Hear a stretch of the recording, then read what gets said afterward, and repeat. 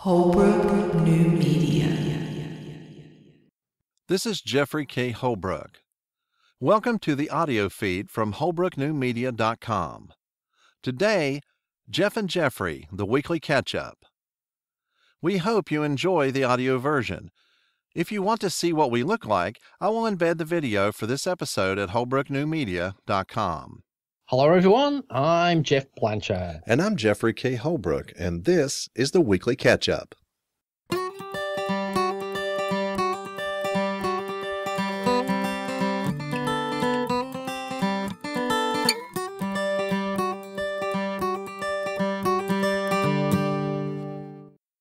And we're back.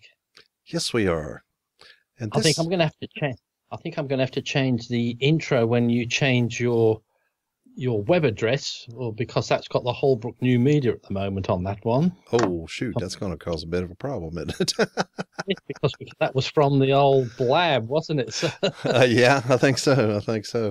well, they'll give a good excuse to do a bit of After Effects work anyway. Okay, that sounds pretty good. Just, whenever you get around to it. The big news is we had some interaction this week, some feedback on the show. Oh, we did. Never, don't waste your time and stay at home.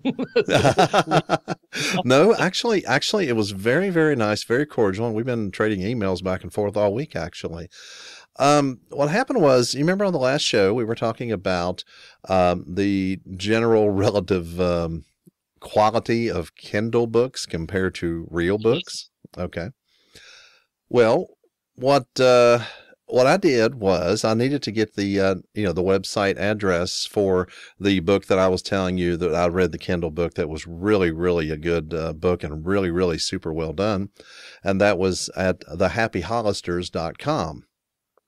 We had 3 of these books whenever I was a kid and loved these books. I mean, I just read them over and over and over again.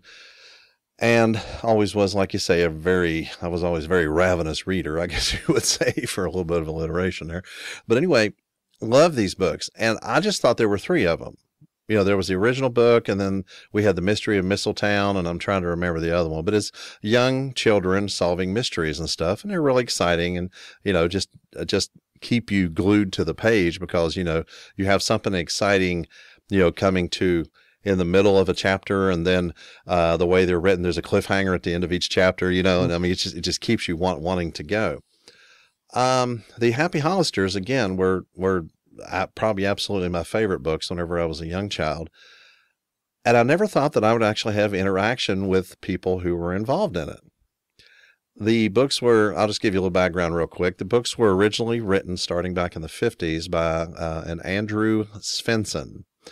He worked for a large company that actually put out children's books, and the standard procedure was to have a pen name for a particular series, and then various writers that worked for the company would pen different episodes, basically, each book of these different series. And I read some of the other series too, like the Hardy Boys and things like that.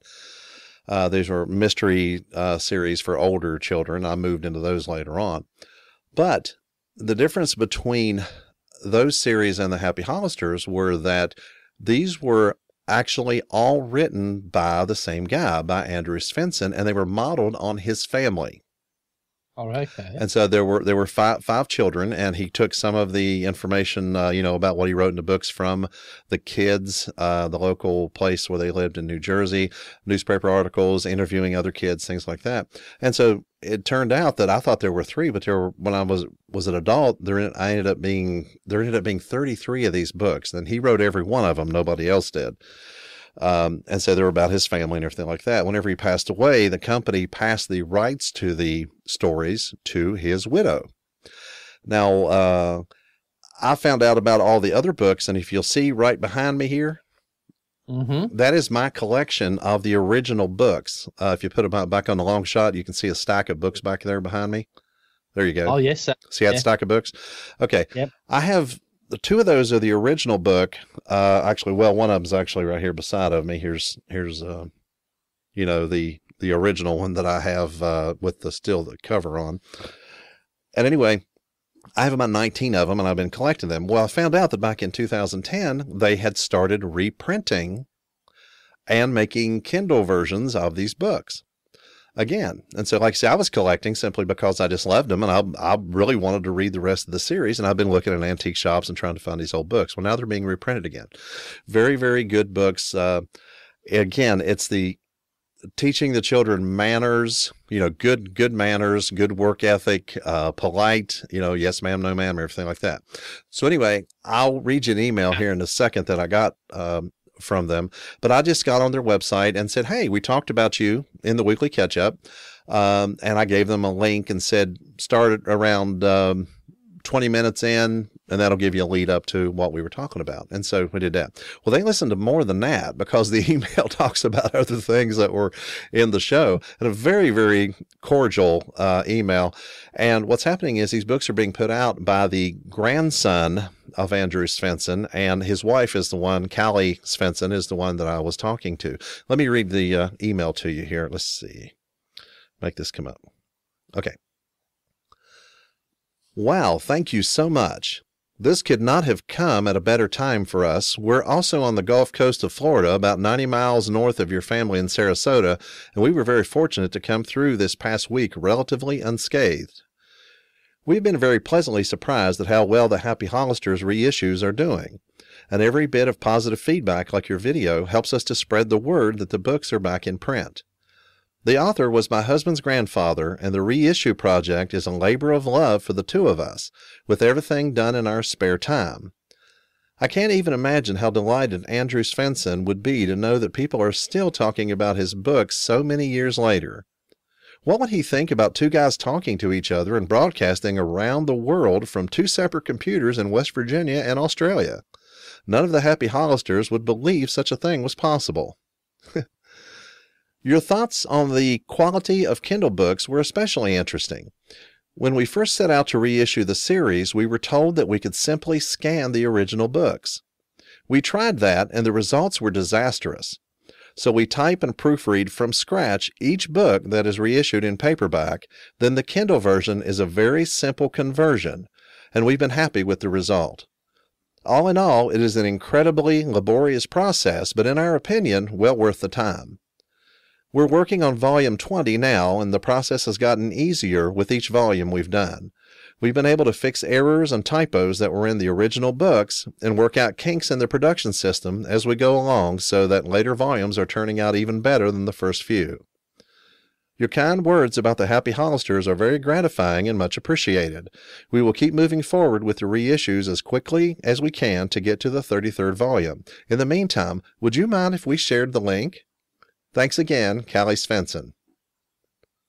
Oh, that's really good, isn't it? That's nice. Yeah, she listened to the show, and I mean, it's not like this generic push a button and send this thing. I mean, and so we've actually honestly been sharing an email back and forth all week long. I think we're up to about 6 or 7 messages or so. Very, very nice people. As a matter of fact, they seem to have the same values that are in the books. Giving you more than what you're asking for, like that. So what I wanted to do, and I knew they had these, and I was planning on getting one at some point, was to get one of their T-shirts.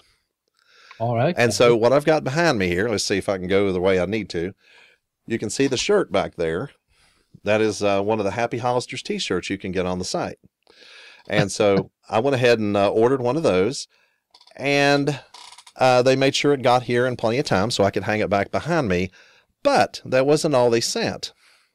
They also sent one of the new paperback copies of the Happy Hollisters. It's one of the new paperback copies. And this is signed in the pen name of Jerry West, which is the pen name that was used to write all of these books. And they signed it on the inside, and it says, get my glasses down here where I can see it, Jeffrey, thank you for being a friend of the Happy Hollisters, Jerry West. They also gave me a fancy bookmark. Oh, yeah. I'm thrilled with it. And like you say, it's just, I mean, I didn't order these. This was just put in with the shirt, and and so now I have one of the new versions that are coming out, and the quality of this is excellent. I mean, it's just as good as the Kindle book I was telling you about. But talking about, and again, I love these people. Next time we go down to Florida, we'll probably stop and see them. My wife said something about that. We'll probably take them out to dinner or something. But anyway, we're really, really thrilled about these people. And like I say, I'm going to continue to collect the books and everything. But what they were talking about, the Kindle books, I think a lot of people really are taking the books, just scanning them and throwing them out there. Mm-mm. And then they are shocking, but they're doing the proper thing, retype, because Kindle can be excellent, but you can't just scan. You've got to do something like in InDesign, put it in and publish it, really go and you've got to do a good job at it, because anybody can put one up quickly, but they look like they're doing a really good job, because just looking at that book, it's the sort of thing that, as I said, I just love to have a brand new book, and that just I look so envious because it just looks so shiny. Yeah. The way books smell. I love reading a brand new book that nobody else has read. I've got more enjoyment out of it if it's just mine and it's brand new, and I don't like turning the corners up. I like to keep it as good as I can possibly get it. Well, they must have been thinking about that too, because they sent me the fancy bookmark. That's right. You can't lose your place. So. Exactly. So how many books are in the series? There's 33 total in the series. And like you say, they are working on the 20th book now. 20th. And like you say, here's comparison of the two, the original, and then here's the new one. And of course, here's the original. Now, like I say, these are older things, and the pages might be slightly yellowed or something a little bit, but things like that. But I'm really kind of curious if I could find a typo in one of these books, because I never found them. I mean, even as an adult, I find typos. I'm really good at catching typos in books, and I mean, established authors, these fancy people like Stephen King books, I found typos in his books. I mean, all these really established authors, you can find it, but I don't remember finding any in the Happy Hollisters, and I guess they're fixing anything they find in the new ones. And the thing is with that, because it's such an old type of book, back then they were so precise on spelling, whereas later ones, more modern ones, the computer will get it, but it never did. Sometimes the spelling might have been right, but it might have been the wrong word. So the computers don't pick those things up. So exactly. But I totally appreciate the work ethic that these folks have. I mean, they said, well, that's not good enough. We're going to do it. We're going to do it right. And they're doing it correctly. It's coming out really, really well. And again, and I know this seems corny, but it totally reflects the work ethic and the moral bearing of the actual stories themselves. I mean, what do you want your kids reading? I mean, do you want your kids reading something that, might actually instill good manners? And, they're very formative. I mean, this is like, 4 or 5 years old up to about 10 or 12 or so that kids are reading these books. And that's a very, very formative time. And I will say that we didn't have a television during that period of time. Mostly I did a lot of reading. These books really influenced my outlook on life. I mean, overall, because it was in harmony with the way my parents were, and the way they trained us and everything. But just good, clean reading, and there's language in it that isn't normal. Like, for instance, the words like, "Oh, that's swell," or "keen," and then whenever something funny would happen, the oldest boy, he would go, "crickets," like. What in the world, Yeah. And so, this, and on their website, they even have a thing, how to talk like a Happy Hollister, and there's a lot of the translations of a lot of the things like that. And I was thinking that a good title for this episode would be The Happy Hollisters Are Still Swell. That's what I was thinking. It's got to be something like that. So yeah. Happy Hollisters are still swell. The Happy Hollisters are still swell. Still swell, yes. I just love that saying "swell." I just think it just sounds so good, though, isn't it? But it's one of those ones that sort of died off these days. It did. I actually invited Mrs. Svenson to actually come and be in the chat, but she said, well, actually, one of the later emails, she said, well, actually, we're kind of technophobes. And at the same time, she said, we would probably wouldn't do you much good on a tech show. But anyway, they really would, because like you say, if they wanted to talk some more about the, the process of putting the books together, because putting an ebook together is tech. I mean, that's just the way it is. And they're doing a tremendous job of it.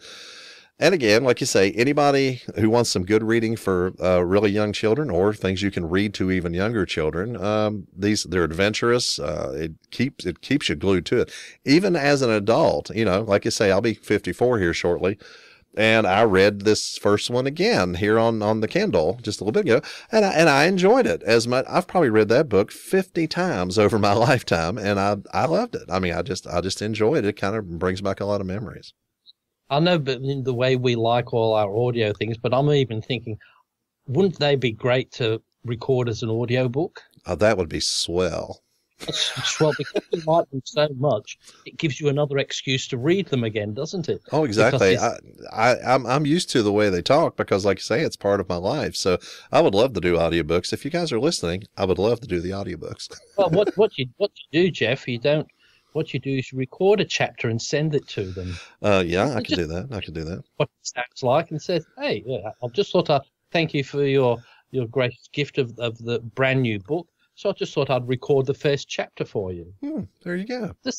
Because that would be, and if they do like it, that will reach out and will do that. And so if they do like it, who's going to get the job to do that? Well, you never know. You never know. Like I say, we've been actually having a complete rolling dialogue back and forth all week long, and I'm going to send them another link to this show, and with the title of talking about them in it and everything like that. And she asked for a link of the other one to see if they could send people here. Sure. I don't know if you've noticed, but we did get quite a few extra hits on the show from last week than what we had been getting. It's just your scintillating conversation. You see, they all come to listen to you because they've caught the daily chats and all that. So what's he going to say what's Jeffrey K. Holbrook going to say tonight? Oh yeah, I don't think that's it. Like we were talking last week, I had a viral video, and it still didn't really do much of anything for the audio podcast. At HolbrookNewMedia.com, by the way. The audio podcast is still getting just about what it did before, and like you say, after 5 million people hitting my video, nobody stayed. Everybody had, and again, this isn't sour grapes at all. Like I was talking about that last week. It's just that people are just looking for the next sensational video, and that one was last week's video. So, that's it. Yes, it's great this week, but that's why there are viral videos. Mm-hmm. Because it is. If people didn't go from one to the other, you would get none of these that get 1 billion views or something. It would be, but that's the thing, is they get 1 billion views, but then 2 weeks later nobody's heard about it. You would have thought it never existed in the world at all. Mm-hmm. I was watching this week, was Mirror Black, I think it is, a new show on Netflix, and it's quite it's an English show. But it's quite strange. It's about like the social media aspect of our lives, and where everybody's driven by how people think about them. And it was one of the episodes was, like you get on your Facebook and people like you or dislike you or whatever. Mm-hmm. And this whole thing was that this fella had an argument with his wife, and she said, "I don't want to know you anymore. I'm going to unfriend you." Or, I'm going to block you. But what it did, it blocked everything so all she saw was a blob, and she couldn't hear him, and she couldn't say, and he couldn't hear her. He could just say, but anything to do with him was blocked. Wow. And he couldn't see her, and she was pregnant, and she had a baby, but he couldn't see the baby. So it was really taking technology to the other level that says, you're blocked. And he said, so don't do that up. And so she had the final word, because she was the only person who could unblock him. But he went through life without being able to see anything. But it was quite a good show. And there's a few different ones like that, with showing this one about likes. Oh, I like that. But it was a part where the person had every interaction you had with a person. You'd come with the phone. Oh, hello, Geoff. He said, oh, hello, Geoff. And if you'd see, you'd swipe it, say, that was a 5. And so everybody got a score, says, oh, you're a 42.5. come along to our party and do that. Don't invite him. He's a 20. So like all of a sudden, it's like a credit score. It was, and it was like this woman got invited to her best friend's wedding because she was a 42 and she was trying to get up to a 45. And if people who had high scores gave you a thing, it counted for double points. Mm-hmm.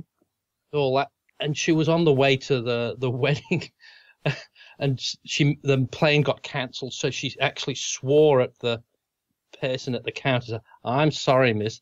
That's not acceptable. We're going to deduct, 40 points." And then the police got us on and said, "Well, you're on double demerits now." So when everybody in the queue voted her down because all the no, and then she got to about a 15, and then her friend phoned her up, said, "Well, you don't bother coming to the wedding. I'm not having a 15 at my wedding." Oh my gosh! I mean, that would be something that eventually makes somebody commit suicide or something. That's what it was sort of. I thought. I mean, your whole life is It's science fiction, but I wouldn't be surprised. But there's so many people that think like, "I'm going to friend you. I'm going to unfriend you. I'm going to block you."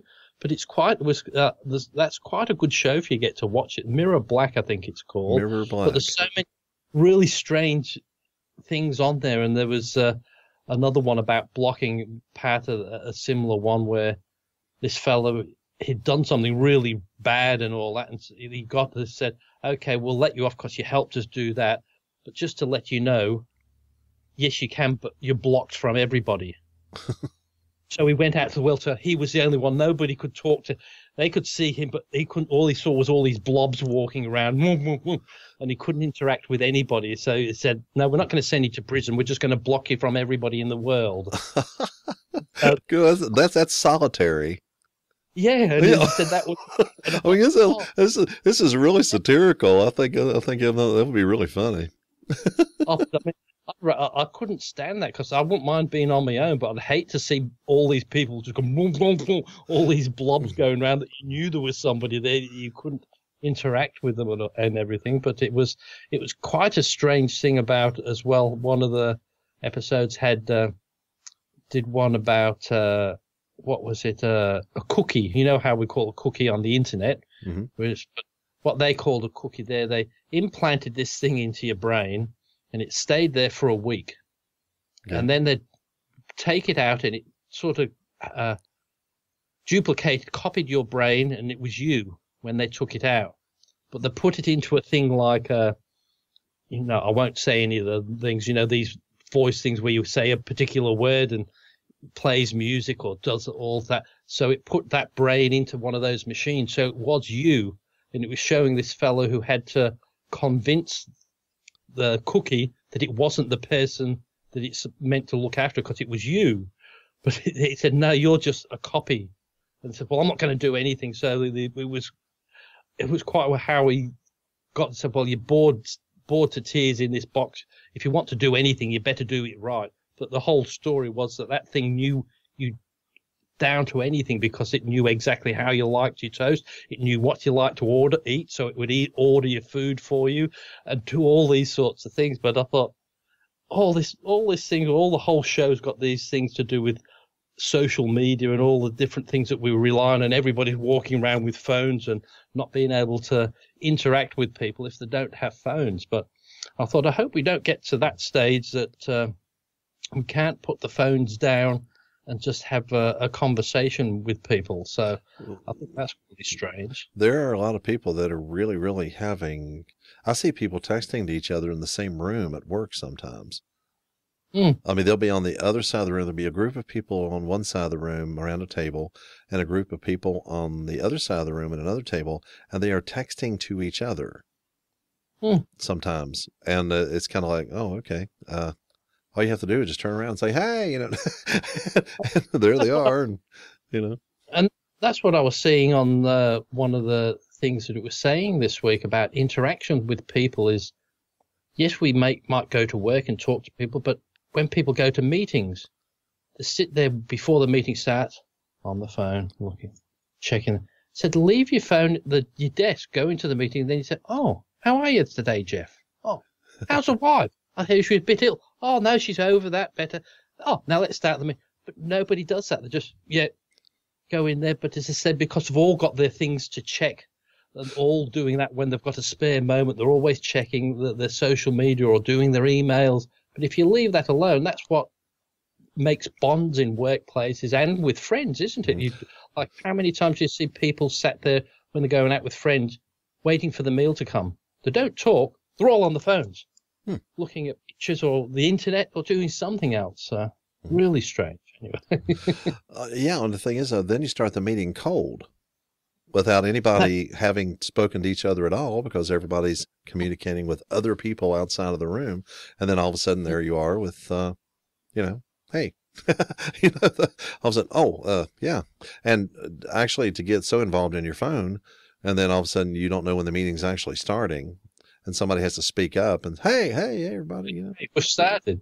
Yeah. I think that the whole thing was, I was listening to one of these talks that somebody was having, and it said it's the generation that'll be told, hey, you can have anything you want. I said, that's not true. You get out there, you don't always win.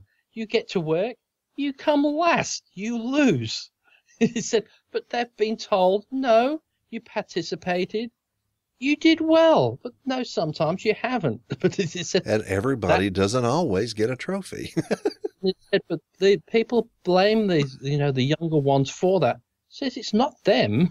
It says it's the people who's brought them up that's done that. It said it's so, and it's quite sad that it's not when they ever blame people. It's usually not them. It's just that's the way everybody's brought up these days. And so you can do whatever you want, and you can. Nobody's a loser. Everybody's a winner. That might be nice, but I think sometimes when you get out into the workplace, well, no, that's not always true, is it? Well, no. There's a rude awakening whenever you get out of the educational system and then you go into the real world, because the real world is just as rough and tumble as it always has been. The only thing that's changed is what they told you to think about the world. And then you get out there and you find it's a very, very brutal place. Your employer, unless you have a small company and everybody's friends and things like that, if you work for any type of large corporation or anything like that, they don't care what you think. I mean, they have a motive from the top, a mission, and you are a cog in that wheel, a cog in the little motor. And, if you stop working, they'll trade it out and put another cog in, just like you do with any motor, to keep everything running smoothly. What you think or how you feel or your aspirations, unless they line up specifically with the way the company needs something and you happen to be going in the same direction, then they may care about what you need only because it facilitates what they're looking for. But they're not there to fulfill your dreams. You're there to fulfill theirs. Saying one of these other ones of these shows, and this show I got onto, it was quite mesmerizing. I watched one, but I started watching about 5 or 6 different shows of it, because one of the shows was based in the future where, we've got automations doing everything. So there's nothing really for us to do. We don't need to work, but the government needs to pay you. So there's got to be something. So this fellow got a huge screen in his apartment, just by like a cube really with his apartment, gets up, goes to work. But the daily work is thousands upon thousands of these treadmills, the bikes, they're like the exercise bikes. And the faster they pedal and the further they go, they earn money on there. And the more time they spend on the bike, the more money they can amount. And they do different things on that. Then the more money they've got, the better things they can buy for themselves. And one of the but then they had different things, like if you got enough points to go on to one of the TV shows because you bought your way on to be a star, and then you got so many millions of points for doing that. That's the only way you could get on in life, to get yourself ready so you could get onto one of these shows. And it was a bit like that, so earn yourself more points. But I thought, then everybody, and they had all the different people in there, and the people, you saw the ones who wanted to be successful that got 1 million points. But they're the ones who got up at 5 o'clock and didn't leave till 9. Then you got the happy Joe. I've rolled up at 10 o'clock and he leaves at 2, but he's only got 1,500 points, sort of thing, because he can't be bothered. He doesn't want to. He's just he's just happy just living and doing the extra thing. And everything you did while you're watching, while you're pedaling, you've got your big screen watching, you pay for it. So he says, I want to watch that movie. Oh, well, that's 10 credits. But everything I want to, and this fella, he wanted all this money. So I'll just have an apple and something little for my lunch, or I'll eat something that people left over, so he didn't have to spend anything, so all his money could mount up so he could get onto this show. But it was all quite strange, where you think that's where we might be heading eventually, because if you get automation and what do we all do? It's said because if there's money coming in, the big companies making, they're taxing them, so they'd have to have everybody on the standard sort of wage, wouldn't they? So you'd have to keep them engaged. Well, it seems to me, I work in a production type of business, and it seems to me that every time we get a new machine or some type of automation, that they basically have to hire more people to deal with it. That's exactly it's just what it seems to be. But I did have something funny happen the other day. It's been several shows ago. I was telling you that, I passed my 30th anniversary where I work, and that a friend of mine got me a couple dozen cookies because he felt bad because I hadn't got like a 30-year pin or anything. Because when you pass 30 years, you're supposed to get some kind of a pin. And, I didn't get a 30-year pin. And so he felt bad. And so he gave me, he got me a couple dozen cookies that these people were selling. Very, very good cookies. And that was probably more appreciated than a pin. However, I just now passed my 31st anniversary where I work at back in August. Anyway, I was just online I just found out that you can look at your personnel folder online. Oh, okay. Yeah, and so you can see the different forms. When you have a status change, they have something called a Form 50, and you can look and see what the change was. Well, you changed jobs, or you received a raise, or a cost of living adjustment, stuff like that.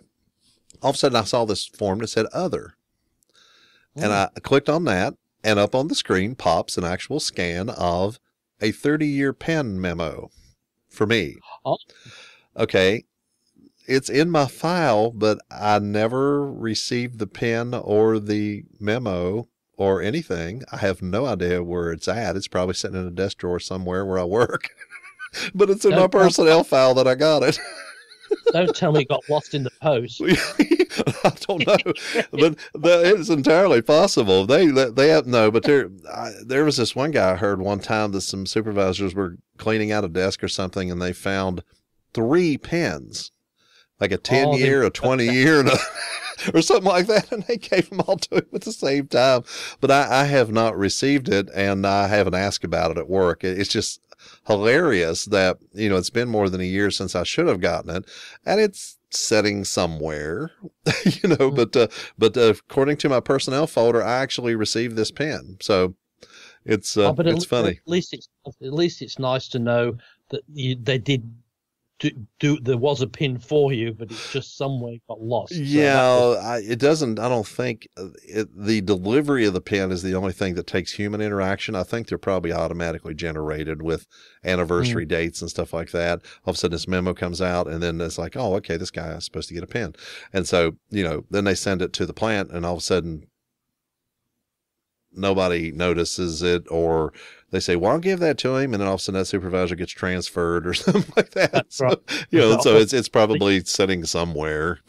They usually send it to your manager, and I'll give it to him. And if something's gone, and they've just forgotten all about it, it's got put to the side somewhere, and it never happened. So like you said, I'll to them, then they get transferred and they're not coming back to your department or something. Once I retire, it'll probably show up, and I told the guy that felt bad and bought me the cookies, I told him about it, and he just thought that was the funniest thing ever, that I actually got it, but I didn't actually get it. Just really funny. You must be like me, because I don't like moving jobs either, but it's to say, with my current job, I'm up to 16 years, and the only reason it would be 16 years is because, my original job, it would be over 30 years I would have been there, but it's just that the original business went out of business, and I was there 13 years, and then the next one I was for Sony was there for 3 years, but then they centralized and moved, made everybody redundant, so that wasn't my option.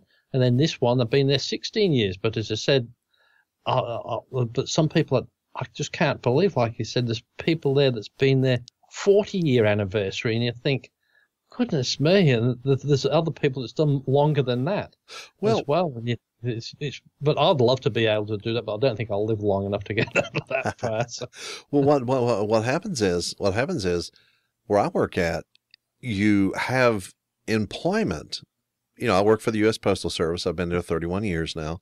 I have employment with them, but I have held 10 or 15 positions. And so we have bid cycles once a month, and I can bid to another job. I've bid to different shifts, different schedules. You can give yourself a raise or a pay cut based on whether you work at night or whether you work during the day, because of differential and different things, work weekends, things like that. And so, a lot of times it really works out well because, for instance, it's just a 24-hour-a-day business. It happens all day, all night, everything. Well, if your kids are in school, having sports things you have to take them to school.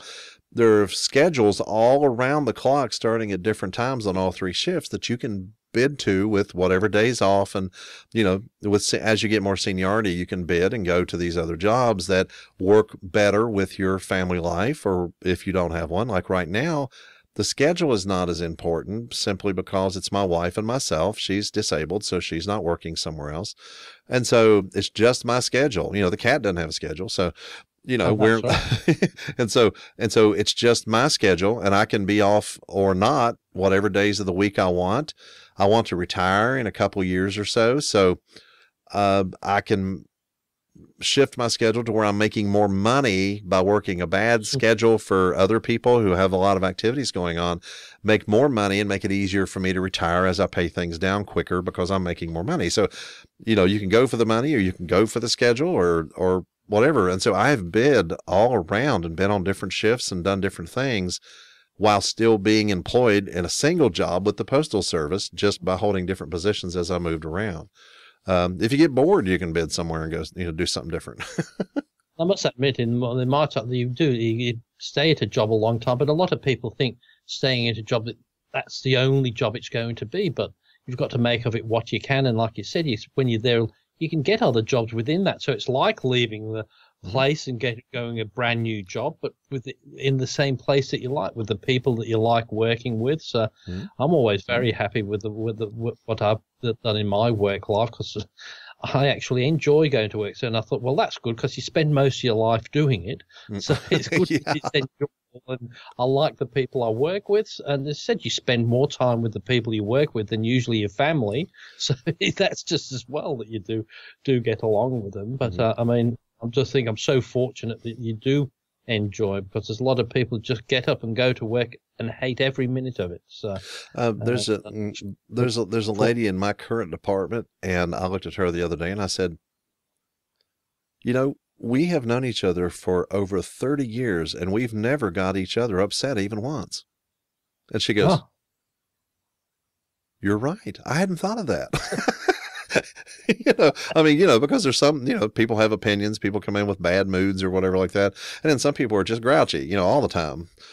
And again, when you work in a large place like I do with, a few hundred people around, you're going to run into all different flavors of people and their attitudes and whatever. But this lady here is just a very polite, sweet lady. And, again, we've worked together several times, depending on what jobs we had, and we're working together again, actually in a cage right now, a security cage.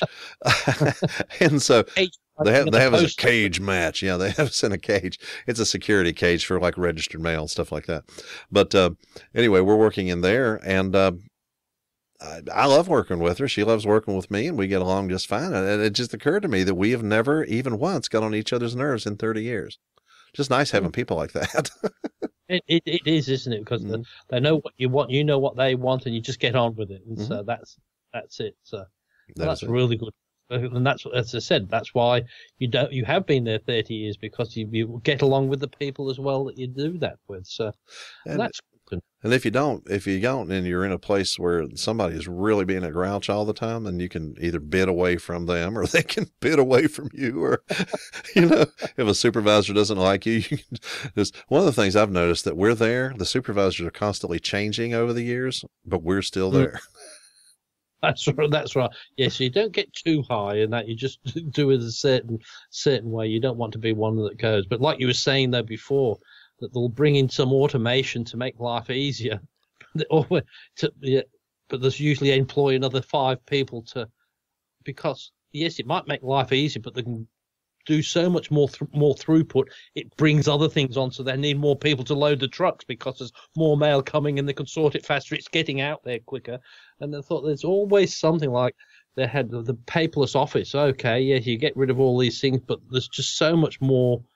Before emails and before how easy it was to communicate with people, you didn't have that to worry about because you couldn't do that. You couldn't possibly get that message to everybody. You couldn't possibly do that. You never knew that. They couldn't get back to you within 5 minutes knowing you've done it wrong and you had to redo it. It usually took days before that happened. But now you do something, and if it's wrong, you get a notification in 5 minutes.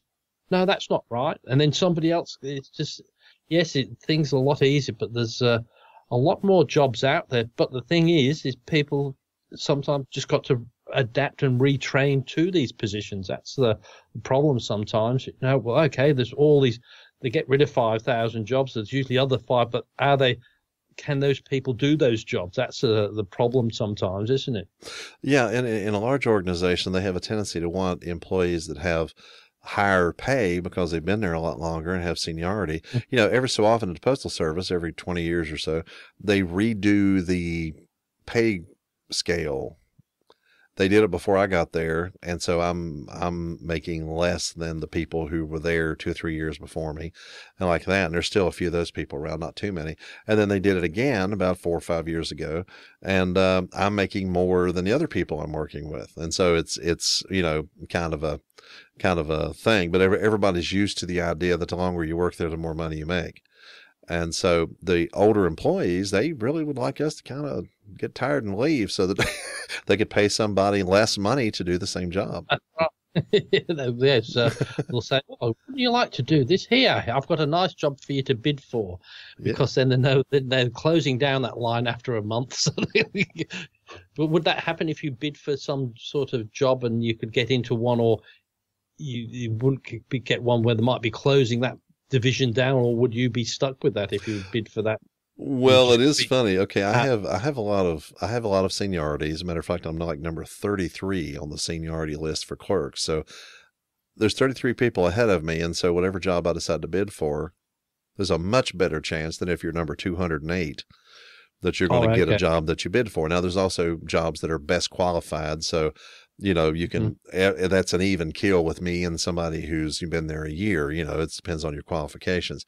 But as far as the bidding thing goes, whenever I bid to the job I have now, I found out that I had won the bid because the union clerkcraft director came to me and said, "Why did they do away with your job?" And I said, "What?" And he said, "Well, the job you're on right now, they're getting rid of it. We just got notified they're getting rid of it." I said, "Well, I must have got that one job I bid on then." Because there's this constant thing. They're allowed to have so many jobs in the place. And so they needed this other job in another place. And, as you can imagine, there's large numbers of certain types of jobs that, and so on different schedules, to make sure everything gets done over the course of the 24 hours. And my job, they decided, I'd been over there doing this job for a few years, and all of a sudden I bid from it to another job, and I didn't even get out of the job before they abolished the job so they could make another job somewhere else doing something else, because they're only allowed to have so many jobs in general.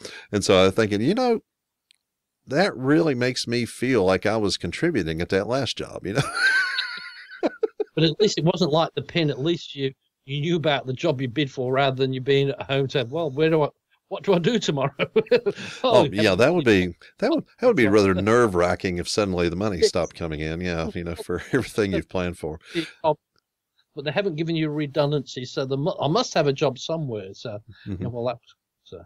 Yeah, there's layoff protection, things like that for people at my level, that come with the contract. It's a union negotiated contract job. So, you end up with certain perks and benefits and things like that after you've been there a long, long time.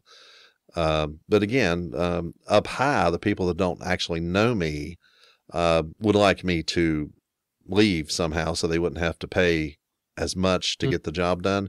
But the local supervisors like having me there because I am easy to get along with as far as new people, and I don't mind training new people to do things. And I'm there to give them a good solid day's work, and I do. So that's all you're asking for, is that day's work that they paid you for.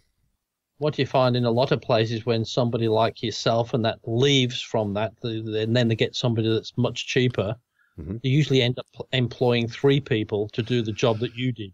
And then it's about the same thing, but they've employed 3 people because the younger ones can't do it or don't do it as well. So, well, like you say, if you don't have the lifetime experience, there's that life learning things that how these things are happening because you've watched it happen. I know my uncle was a mining engineer, and when he retired, they hired 2 college graduates at probably the total salary he was making or less. They hired 2 of them, and they kept calling him to ask him how to do things and, what was going on. And so he set up a consulting business and charged them every time they called him.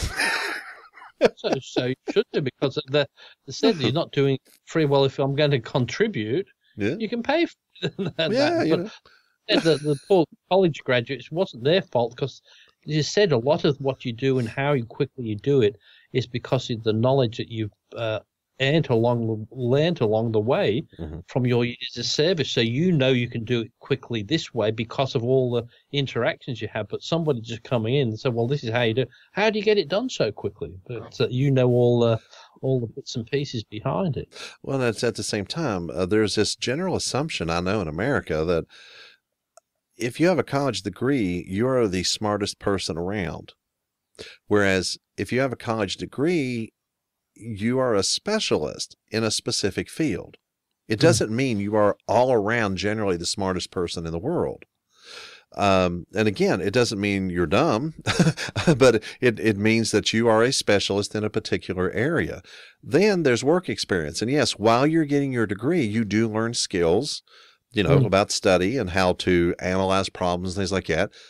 But people also learn similar skills in the workplace if they learned it, or the school of hard knocks is the way they say it around here. Just the way you learn the same type of life skills a lot of times by working in the workplace as you do getting a degree. But the degree is a very specialized type of a thing that makes you not the smartest person in the world, but a specialist in a particular area. You have your degree, but now you have to get work experience and actually apply that, and then we'll see how smart you are.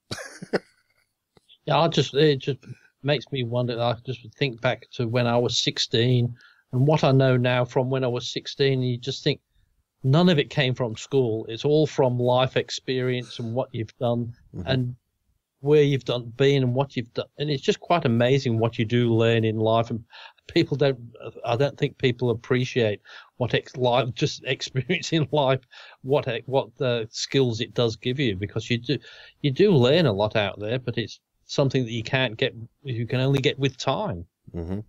That is entirely true. And I find that the other half, I have life experience, but the other half of what I've learned came from reading books. I mean, and I learned things. Okay, for instance, one of these books, we had 3 of these when I was a kid. And I know I keep bringing this up. HappyHollisters.com, by the way, thehappyhollisters.com. Okay. Anyway. Product placement. Yes, product placement. Yeah, but we had 3 of these books, and one of them had a deaf child in it, and they had the finger spelling alphabet. Because during the course of the mystery, they had some things where they had him reading lips with some binoculars, and they had to be quiet, and so they were finger spelling to each other what was going on, and it had that in there. off of a children's book, I learned how to fingerspell, sign language. Yeah. And so there's all these little skills that you can pick up and learn out of books, out of things that you see, out of things you watch on TV, a documentary or whatever like that, or talking to grandpa or talk. I mean, okay, again, I'll be 54 here shortly, and I still love to learn. People think that they know everything that they're ever going to learn. I love learning too. Well, every day there's more out there to learn. There's these little facts that come by that suddenly it pops out and you say, oh, okay. We were talking in the last show about, the technology going all away and then trying to figure out how to start a fire. Well, I learned by watching one of those videos on YouTube at one point that you can just take steel wool, take a 9-volt battery, put a little bit of tinder on top of it. I mean, it's the easiest fire starting out. It's easier than striking a match. And, and so that's one of the things you could do, or there's other ways of starting fires. A guy one time said, hey, what about this? And there was this historical fact and this. And all of a sudden 5 phones come out. 20-year-olds are looking at the phones and they finally, they get the information. They come up and they blurt out what it is. And a friend of mine that used to be a college professor turns around and looks at me and he says, I found that almost offensive because I spent so many thousands of dollars to learn this in college, and all they have to do is pull up a phone and they have all this information available. And I said, there's one big difference. They have access to the information as long as the internet's up. You know this stuff. If that's right. You actually know it. And so there's a big, big difference in having access to information that could go away, or that you actually know these things and can pull these out. Because the first thing they're going to do is, whenever everything hits the fan, if it ever does, or some type of terrorist attack or whatever happens, the person who's the most popular is going to be the person who knows the skills that are needed right then for whatever happens then. Yes, definitely is going to be that, isn't it? So, yeah, because what happens when the internet goes down? And there's going to be a day that it will happen, like when people, like you hear a news story, if some internet provider, if they've lost service for half an hour, well, cell phones, if a cell phone carrier loses connection for 2 hours, it's nearly the end of the world, isn't it? There was no calls for 3 hours on the cell network. Like, what are they going to do? Compensate? It's costing business a fortune. So dangerous. I thought, my goodness, this is years ago. We never had them 30 years ago, did we? There was no cell phones in that sense, and life went on without them. Oh, exactly. And that was whenever you walked to school, a half mile in each direction, uphill and in the snow each day. Like just the primitive stuff. But it is funny though. At work, there are people who are known as specialists in particular things. Somebody told me yesterday. They said, "I'm the guy people come to talk to about starting a podcast." I'm just okay. Everybody knows I'm the podcast guy. I've been doing it for like 3 years. So, but somebody came up and said, "Well, we want to talk about a podcast, and so you weren't here, so we talked to Jonathan, and we're talking about Jonathan Gill, who's going to be the guest co-host on October the 2nd, for this show, and he'll be actually sitting right here in the chair, and we'll be the guest co-host. But where I had helped him start his show, and now he's starting to be recognized as somebody who knows about podcasting, and so I wasn't there, and so they went to Jonathan, and he was telling them about how to start a podcast, yeah, and so there are the people who know things. But then, and that's our age group do that. But then a lot of times people will immediately consult their phone and not go ask the old guy that knows about carpentry, or the guy that knows, how to fix a crack in a concrete, or in a stone wall, or, something like that. They'll just start trying to find a video on it, because our generation is used to talking to people about things. And the younger generations are used to just consulting the phone. But it still amazes me though that because I wanted to do a few more videos on different things, but I keep thinking there's so much out. Everybody's done that, and then but nearly always there's something that you can do that somebody will look at yours and think, I understand that better. Mm-hmm. Or, oh, I understand where that's coming from. Because some people can do it really well. I've seen other people can do these things on how to do things, but it's so damn complicated. I just can't be bothered watching. It just does my head in sometimes. You know, when you get to the, there's too many.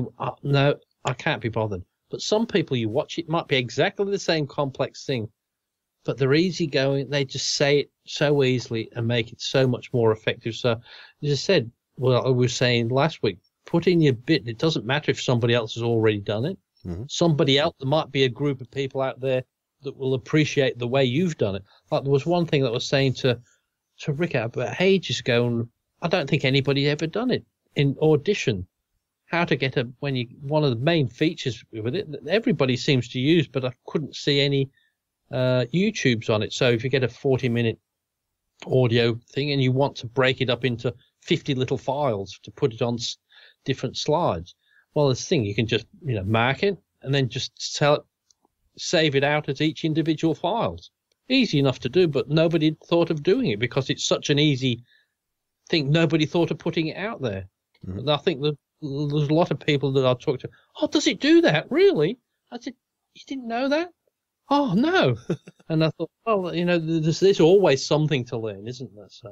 Oh, there's totally something to learn. One of my friends had his phone out, and he came to me and said, I'm trying to order a pizza with this app, and I can't, it doesn't seem to be working.